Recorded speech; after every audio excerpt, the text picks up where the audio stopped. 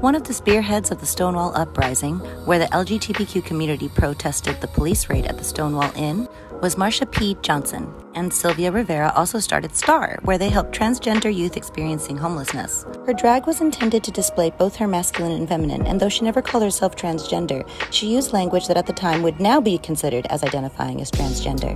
At the age of 46, she was tragically found dead floating in the Hudson River, the cause of death still unconfirmed.